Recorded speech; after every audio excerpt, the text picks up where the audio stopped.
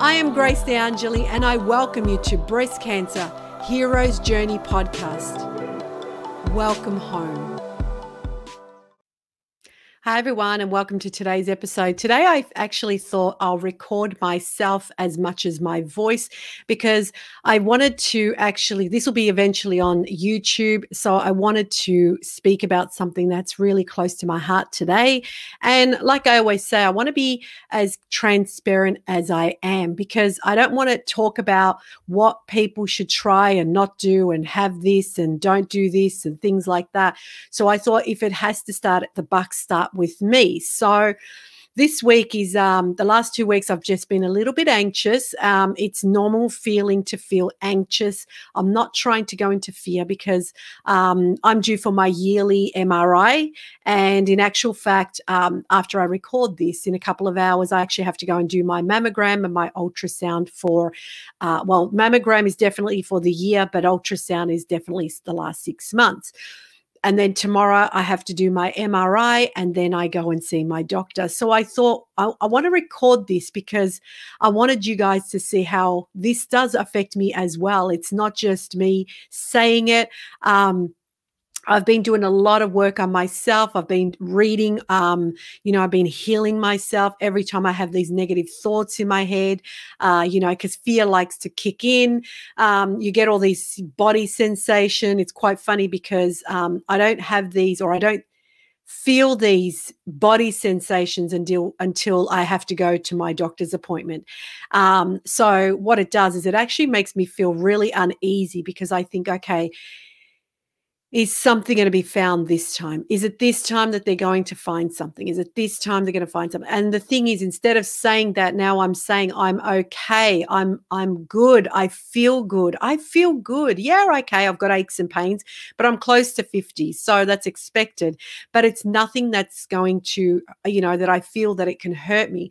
So I need to go in there with a clear mind. But instead of ignoring the fear, instead of, just blocking your ears and la, la, la, la, la, I don't want to hear it. What I'm doing is the moment it raises, the moment that feeling comes in, I acknowledge it, I look at it, and then I give it love. And I'm like, it's okay. I know you're scared. I know you're scared.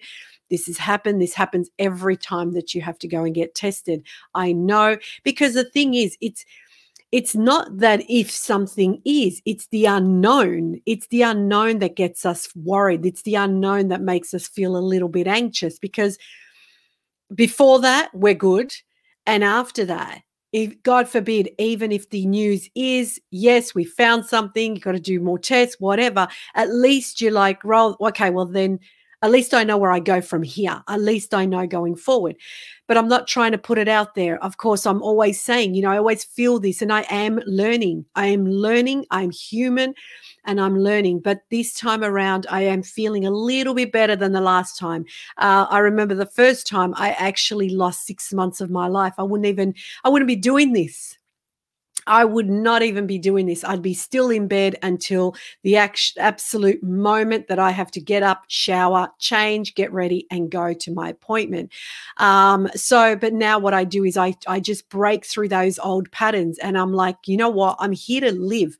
So if I'm here to live, I've got to start living. I can't just sit back and wait and I'm being gentle with myself, don't get me wrong, but I'm allowing those feelings to come through. I've cried many times, I feel and I always say to my husband, I'm just feeling a little bit scared and it's okay. But, today, one of the things that I'm doing through the book that I discussed with you guys a couple of weeks ago that I started, Gabby Bernstein's 6-week kickstart, workbook, her book there, which is on, the link below will actually take you there. If you go to theangelsofgrace.me/resource, you'll find her book there. Now, the thing is, it's all about manifesting. It's all about manifestation. It's all about affirmations. But the thing is, you really need to feel it in your body. There's no point saying things like, oh, I'm going to be good. I'm going to feel good. I'm going to feel good. And your body's slumped over and you're feeling depressed and you're feeling like, oh, and your voice is, it doesn't sound too good. No, you have to stand up and say, hey, I'm good. I feel this. I feel this. I'm okay. No matter what happens, I'm okay. And the thing is, I'm being tested. Life gives you these challenges. They don't stop giving you challenges. And I talk about this because it's not just, oh, hey, guys, you had it once. Okay, let's move on. I even spoke about when you get diagnosed with cancer, you're going through that journey and life still throws you curveballs. So it's a matter of how are you going to react to them? Are you going to react or are you not going to react? So, and this is one of those journeys. Am I going to react or am I not going to react? But having said that, of course, I'm human.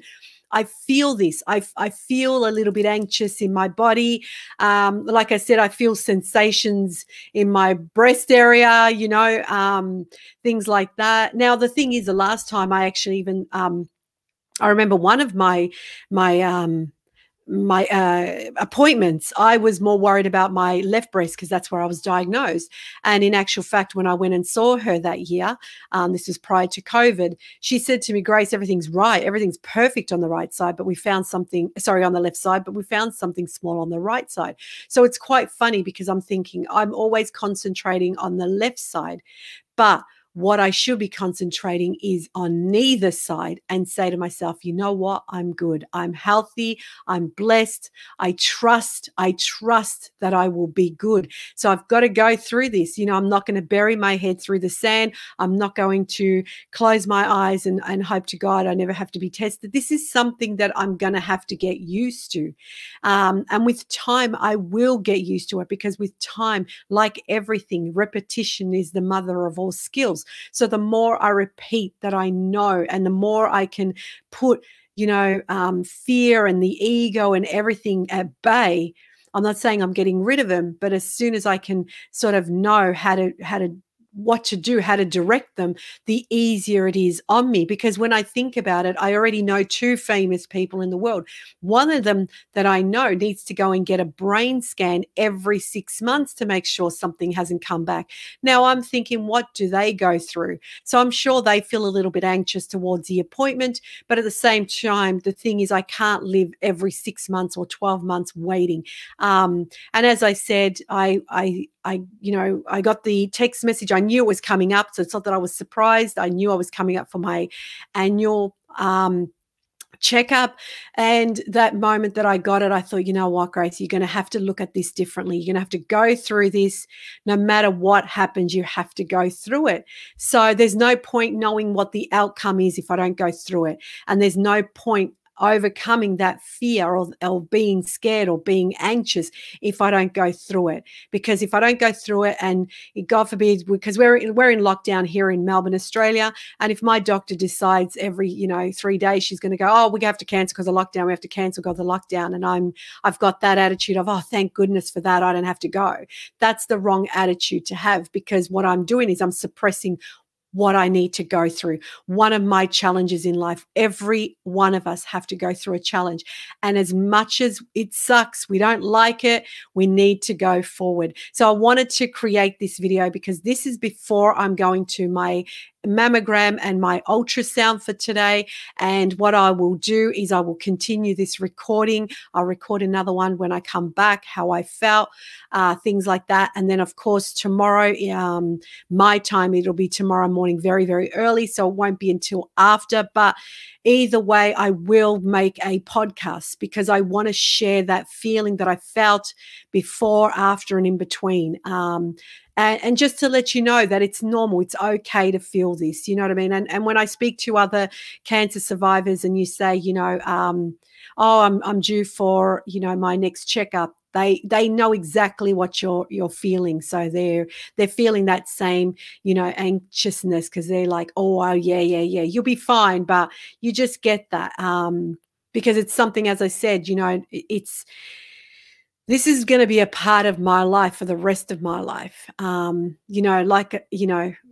some magic pill comes out, which I mentioned in one of my podcasts with one of my guests, they decided to find a magic vaccine for the COVID, but they still haven't found anything for cancer. But unless a magic vaccine or a magic pill comes up for cancer, this is something that I have to do every year, no matter where I am in the world, whether I'm living in Australia, where I'm finally living overseas, or whether I'm living interstate, no matter where it is, this is something that I have to do every year.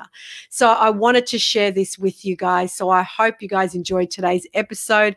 And like always, I wish you so much love and light.